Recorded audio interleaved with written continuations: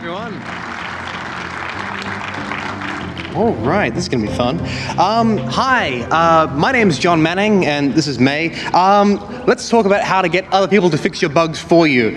I am 50% of a game dev studio called Secret Lab. We're based in Tasmania, Australia, and I'm working on a small game called Leonardo's Moonship, which is an adventure game with a really pretty hand-drawn look. We're really excited about it. Awesome. I'm also an author. We recently wrote a book on Kerbal Space Program. This is a shameless plug. Please go buy it.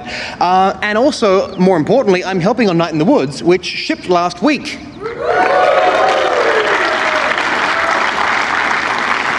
And it did pretty well. In fact, one of the ways that we know that it did pretty well is because Arby's tweeted about it, and we don't know why. So yeah, that was really, really fun. So Night in the Woods was developed by Infinite Fall and published by Finji, who are some rad people, and massive thanks to everyone involved, and particular thanks to Ashell in the Pit, who did all the amazing sound. So Night in the Woods, if you don't know, is an adventure-y, platformer-y type emotion game. It's a game about this cat, and today we'll be talking about how Night in the Woods work with the open source process, why you should do it, how to do it well, and also how to maximize the benefit that you get out of it. So Night in the Woods hit a problem, and that is dialogue is really big and really tough to manage. The word count in Night in the Woods is ridiculous, and to manage it, a tool called Yarn Spinner was written and open sourced, which I'll talk about that first, and then I'll talk more broadly about open sourcing and then ways you as an independent developer can take advantage of that. So we have about 130 unique characters, lots of dialogue. We have about 139,799 words in the game, not counting any code or character names. Dialogue in these kinds of games is either typically node-driven or scripted. So by node-driven, I mean each line or choice is created in some kind of visual editor, and each node is connected up. Chatmapper is a really good example of that. The other alternative is scripting, where you basically write code that describes how the dialogue works. Node-driven is really intuitive, but can be quite clunky. When there's a lot of dialogue, it gets difficult to manage in a very graphical way. By contrast, scripting it requires you to learn a whole other language, depending on the complexity. Scott Benson and Bethany Hockenberry, who were the writers of the game, didn't have time to learn a new complex system on top of what they were doing already, because Scott was doing all the art as well. So writing, I believe, should require the least amount of coding as possible. You don't want to have to additionally burden your team. So we noticed that one of the most popular game tools currently available is designed for non-programmers, and that is Twine. Who loves Twine, by the way? Yay! Twine's awesome. So Twine is increasingly being used by people who don't know programming, but do want to tell a story, and Twine's syntax is really, really sparse and focuses on letting you write. So this approach was perfect for managing Night in the Woods content. Yarn is the editor that we built based on the ideas developed in Twine. It lets you create text files that get loaded into the Unity-based game engine, and in the game we wrote a library called Yarn Spinner that does the parsing and the compilation and the execution, and we'll come back to Yarn Spinner in a moment. Here's an example of some of the Yarn code we did in the game, so you can see how the amount of syntax required for a conversation is really, really sparse and minimal. So Yarn became the scripting language that ran the entire plot of the game. We have a lot of additional small commands that just make acting happen, that set some game state and things like that. Most of the game, I would say, is written in Yarn, the usable, visible stuff anyway.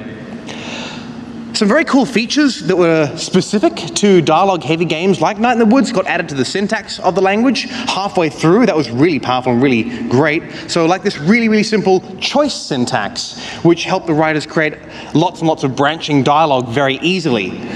So we can just pop up a dialogue box and select an option and then easily write dialogue with a lot of player choice.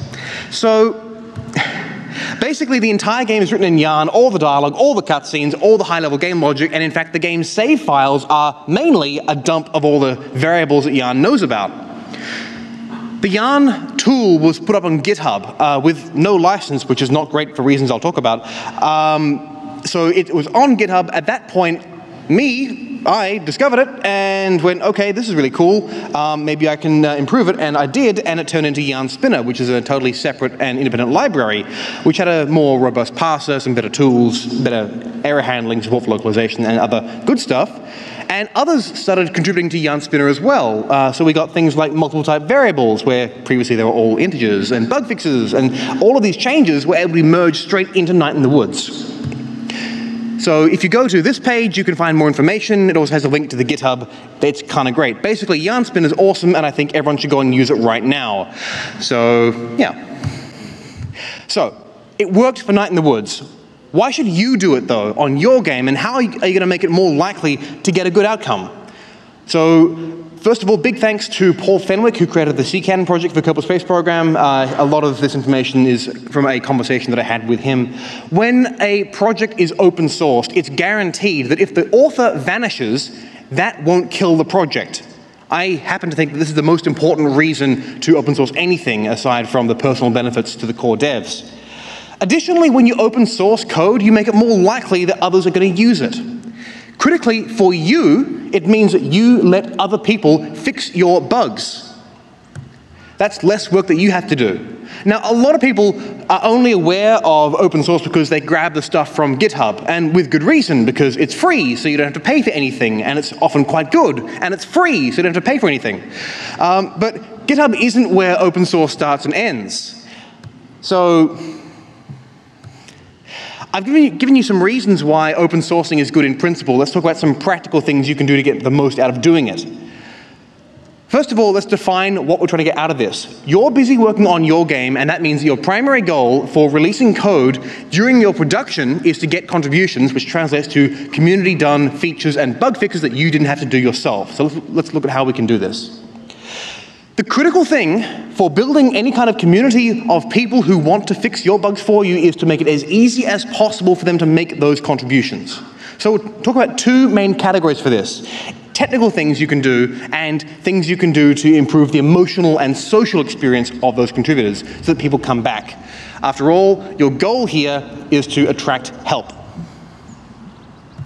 So a great way to start is to put your code somewhere where people are familiar. So GitHub has kind of won this kind of battle, but it isn't the only one. Bitbucket is also great, as is GitLab. The reason why you want to do this is that the popular code hosting sites not only are a great place to just dump your code, but also they have built-in social features which can really help your community. So GitHub has the biggest thing because of the network effect, but Bitbucket and GitLab are competing quite well on technical features at the moment. This is the slide that I want you to pay most attention to. You need to have a license if you release code as open source. It's the most important thing to take away from this. You need to let people know whether they can make changes. Additionally, if there's no license, it's unclear if they can even use your code in their games. There are basically two types of licenses available for you to choose from: copyleft and permissive. A copyleft license is designed to make the idea and the philosophy of open source spread. So the idea behind copyleft is, if I use copyleft license code in my game, then I must release my game under the same license as open source. So the GPL, the General Public License, is a really good and famous example of this. Usually, games tend not to use copyleft licenses because of this, and additionally, some engines, especially the Unreal Engine, specifically says you cannot use code that is under GPL in your project, because doing so would require you to release the entire game source, including Unreal, under GPL, and Epic says no, thank you. So, by contrast, permissive licenses say that you're allowed to release derived closed source versions. In other words, use it in your game without having to release your game as open source. So these are generally more commonly used in games. Usually the only thing that they need is attribution and just, acknowledgement that you are not going to try and sue them for warranty stuff. But you're busy, you're working on your own game, you don't want to have to think about which license to pick, in which case people generally go with MIT or the Apache 2 license. So I'll talk a little bit about those in a bit more detail. MIT is the simplest one. You have probably seen it around. All it says is you can do whatever you like as long as you give attribution and are aware that the author offers no warranty support. I'm paraphrasing. Please read the license itself for the details. Apache 2 is more complex, but it's also more thorough. It gives a more complete job of explaining the user's rights, and it also grants the recipients of the code a patent grant for anything in the code that is patented. That's very useful to have because you can end up in situations where you have the source code to something, but you can't use it because you don't hold the patent license to do it. So, yeah, Apache 2 includes a specific grant saying, also you get to use whatever patents apply to this code. If you don't care at all, a lot of people default to going with Apache 2 because it's fairly straightforward and offers the most clarity to your users. So that's often what I go with, but make your own decisions. Next up, have a contributor's guide. You need one of these. This is second on my list of things that you should know about. A contributor's guide offers guidance on how someone can make a contribution, both technically as well as socially, so interacting with other people on the project. It tells them what is expected in their contributions, who to talk to for help, and also how to get started. It really reduces the dauntingness of a person's first contribution. Critically, it should also direct people to your code of conduct, which I'll come to in a bit. If you're using GitHub, then if you have your contributors guide in a file called contributing.md, then GitHub will actually link to that file whenever you go to post an issue, which is a really good way to get people directed to that document. Another really good reason for putting your code on a service like GitHub and Bitbucket is that it keeps your code and your bug tracker in the same place. That's really awesome. So it's much easier to deal with both the code and the issues when you don't have to jump between them. Reduces the friction, and again, reducing the friction means fewer people get discouraged, which means more contributions. Have a central place where people can go to talk about your project. A Slack, an IRC, anything that lets people chat. What's really important about this one is you should be present there. That doesn't mean be on call or reply to every single question instantly, but it's really, really reassuring to see that the creator of the project is invested enough to want to be reachable. Make a list of very, very low-hanging fruit, easy bugs, simple things that a person who's brand new can get started doing right away. Make this very visible, put it in your contributor's guide, maybe even put it in your README. And direct people who come to you who say, I want to help out, say, well then, here's our list of things you can do right now. So easy bugs is one part of it. You could also direct people to look at your existing bug list and ask them to mark the bugs as easy sounding or hard sounding. That's a thing that doesn't really require a huge amount of knowledge of the project, but it gets people going, gets people ready. And finally, documentation updates are also a great source of non-technical contributions. On the flip side to this, it means that you as the developer should focus on the stuff that requires the knowledge of the code and to resist the temptation to work on the easy stuff yourself. Get other people to take care of the easy stuff for you and free yourself up. If someone comes to you saying, hey, could you add this cool feature, I'd really appreciate it, and you don't want to do it yourself, you should immediately reply, no, but we'd love that. Then refer them to your contributor's guide or to an open ticket in the bug tracker, or even make a new ticket for them and then aim them at it. So this helps to bring people in, because if they're able to, they're more likely to add the feature themselves. One thing that a lot of open source projects have discovered is that even just noting that a feature is desired can be enough to bring people in. Now, it's important to realize that, and remember that contributions to your open source project aren't always source code. Bugs, documentations, and feature ideas are all just as valid as the code. Anytime anyone adds anything to your project, you should notice them, you should thank them, you should promote them, and you should make them feel wanted and welcome. They'll stick around. For best results, you should prepare yourself for when someone comes in so that you know what steps to take. So let's talk about what those steps are. You should have a pre-prepared induction process. This is not a big, complicated thing. Just have a list of steps that you follow for when someone else comes along. When someone comes along and makes any kind of contribution, even just a post on your forum saying, this is awesome, welcome them immediately and thank them for whatever their contribution was. If it's their first contribution, you really, really want to accept it. If this is their first chunk of code or pull request, accept it, even if it's bad. People will feel accepted and it will get them excited to do more. Additionally, you can modify their contribution before you merge it into the main branch. People don't mind when that happens. In fact, they love feeling like they're being given more information on how things work. It feels like they're being brought into the fold. So yeah, this is kind of non-obvious, but I hope that you do it. Third on the list of things that you really should know, have a code of conduct. I hope that this is not like an amazing newsflash, but you really should have a code of conduct, because if you have a successful project, then at some point there will be some sort of incident that will be considered inappropriate. If you have a code of conduct, then you have a clear document to point to on how these things are to be dealt with. And if you don't have one, then what will result is an endless and exhausting discussion on whether that was appropriate, what to do, and so on and so forth. So this is a tool for you. It's not a hammer with which to, club people who say something sexist. This is a thing that you can use. Because when these kinds of incidents happen, they create a ludicrous debate and they sap your will to live. Imagine if you decided on your bracing style for your source code halfway through development. Imagine the conversation that would result in. It's the same kind of thing.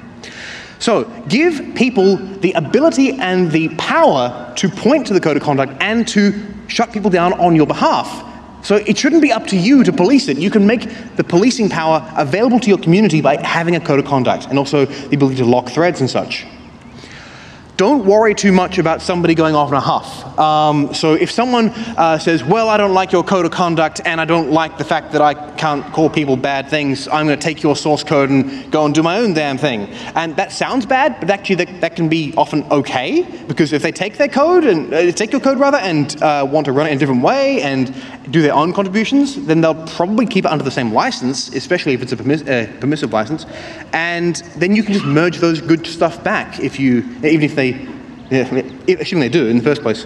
In fact, there are more than a couple of examples of open source projects outside of games where the project had a hostile fork and then it actually later completely remerged back into the main thing after everyone had cooled down with more good stuff. So at the end of the day, what you care about is contributions. It's better to let the toxicity happen somewhere else if you can't stop it entirely.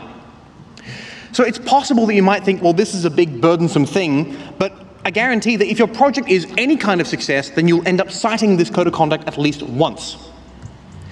Without a code of conduct, then nice people will disappear from your community, and that is the worst thing that can happen when your community is brand new, because a code of conduct isn't the same thing as saying you can't swear, it's saying you can't use racial slurs.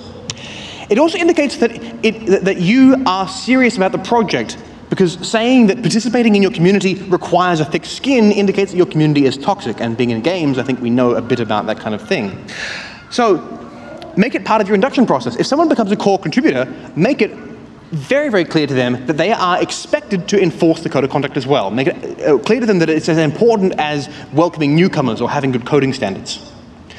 If you don't know where to start with the code of conduct, the contributor covenant, look it up, is fantastic. It's a great template. You can just copy it and use it. In fact, that's encouraged. So please adopt a code of conduct. So you might be thinking, wow, this is a lot to deal with. You're a really busy person and you don't want to have to take on a second job.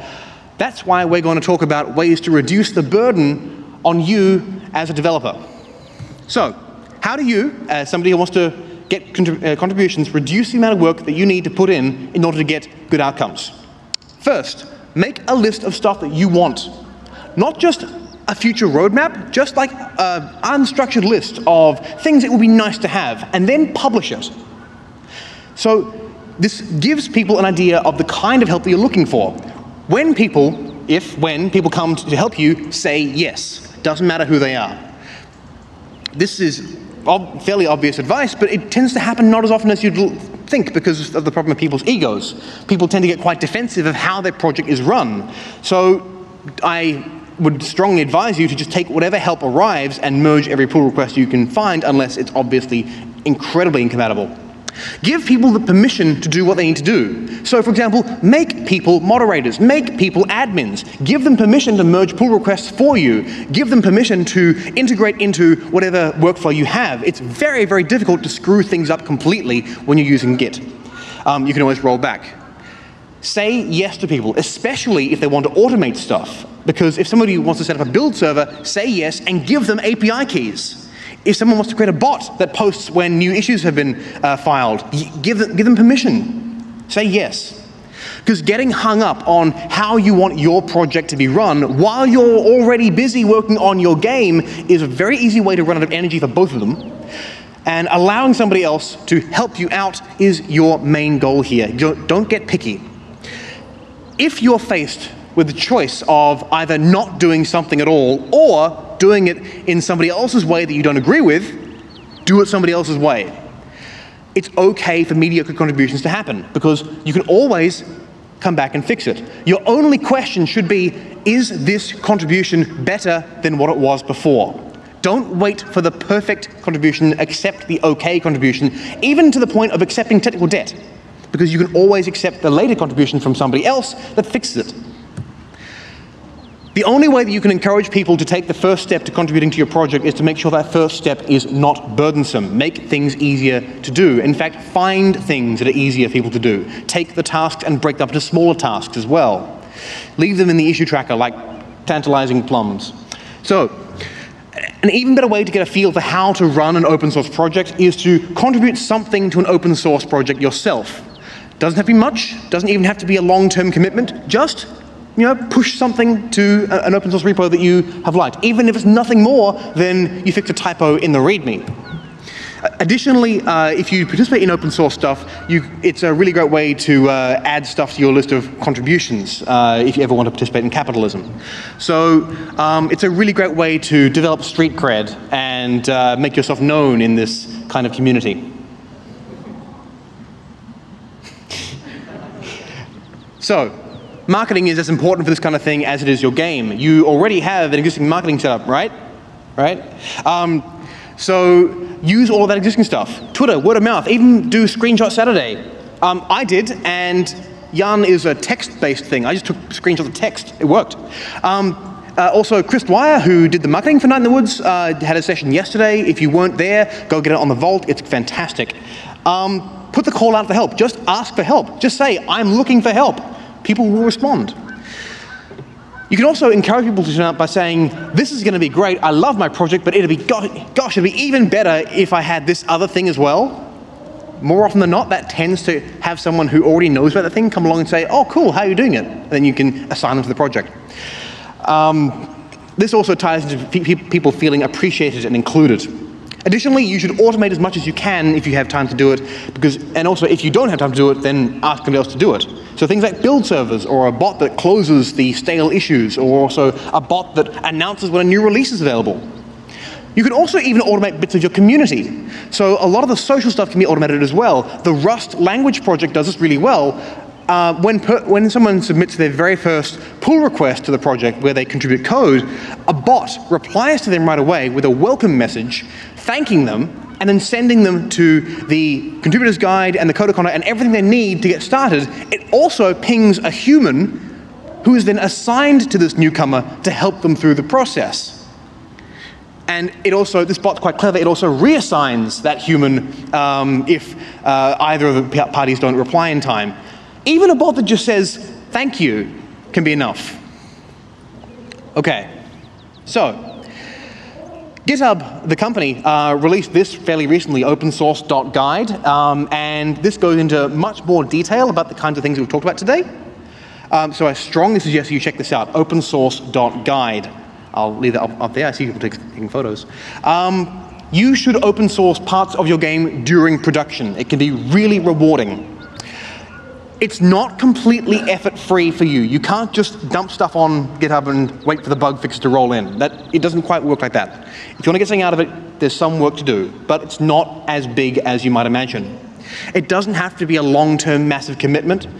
It made Night in the Woods production much, much better, and I think that it can make yours better as well. So thank you all very much for listening. Yeah, follow me on Twitter, you'll see in a second, and tell me about your awesome open source project. Thank you.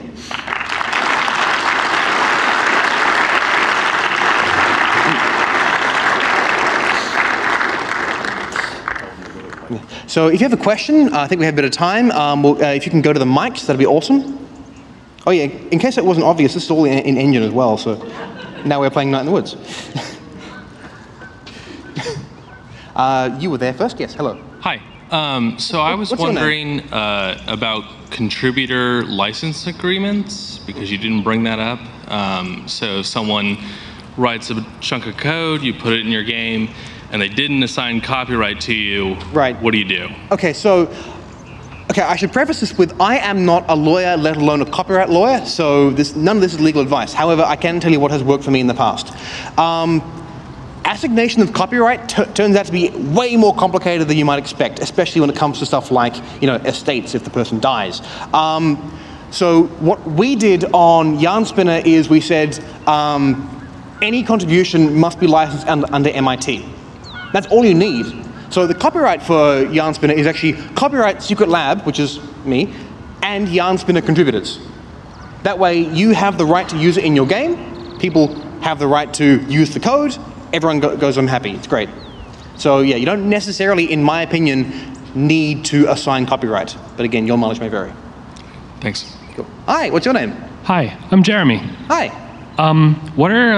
What's an example? You were saying there were some classic examples of a community splitting and forking, and then that fork, after everyone cooled down, sort of got reintegrated back into the original project. And I was wondering if there's a particular example that shines. I know that the GNOME project, which is a desktop application suite, and also it's a desktop, not just applications, has had multiple forks over its lifetime, and usually whatever patches from those have filtered back into the main project. There are a couple, but I can't really recall them off the top of my head. It doesn't happen very often, but it has happened. Go Smelters. Thank you. Better take shelter. Yes. Hi, what's your name? My name is Jillian. Hi, Jillian. So I work for a company in Ohio, and we do contract work with people in California. And I'm really surprised at how similar it is that we have the same problems and the same issues, working from studio to studio with open source code. So I feel like the biggest problem that we have is two people will be working on the same problem at the same time, and at the end they have to choose, okay, which solution do we have? Which code is better than this? So do you have the same issue? Not really. This is really a problem that's solved by really, really open communication. Additionally, the fact that you can create a branch and publicly push code as the solution is being done, if the solution is so small that you could have done it on your own in a single commit, then really I don't think that's as big of a problem. But this is really a thing that you solve by having the two teams work in the same repo. I have a second thing. So I do game development on Twitch, and it used to be people doing game development Twitch would just do their own project and people would just watch them. But now it's turning into this community effort where people in chat are doing the code with the coder and adding audio and adding art and stuff like that. Yep. So if people want to be part of projects like this, Twitch is a great place to go to and be part of a community. So are you talking about live coding collaboration, or are you just talking, whoa? Or are you talking about just general working together? It's both, yeah. There's a large spectrum of that. Sometimes it's really focused, sometimes it's open for anybody. So on the second point, which is just collaboration on the same project, just jump into any project that pops up on GitHub Explore or anything like that, and yeah, you'll be able to find something to contribute to and just get part of that community. I'm less familiar with the live coding stuff, but I kind of want to get into that myself. Okay. Cool. Okay. Hi. What's your name? Sienna Leslie. Hello. Hi. So first, thanks for the talk. I thought it was very good. Thanks. And I'm curious to hear a little more about some techniques that have worked for you for when it's a good idea to spotlight specific issues and which channels you've decided to spotlight them from, because my open source project has several hundred contributors, so we do have utilize a lot of tags and stuff within the within GitHub. But I'm curious to hear more about approaching other channels to spotlight specific issues. So you're talking about where to go to find more people to contribute? Yes, who are outside of the community that you already have. I think that you should rely on the same kind of marketing techniques that you use for the game itself. So just, don't limit your discussion of the project to people who already would be interested in doing it. Go to your personal Twitter, go to your games, your studio's Twitter, and just say, hey, by the way, in addition to the game we're working on, we also do this. If you're a coder, then please jump in. Really, it's just a matter of running around and yelling about it as much as you can, everywhere you can. Hey, that's really it. Thank you very much. You're welcome. I think that's it for questions. So thank you all so much again for coming, and yeah.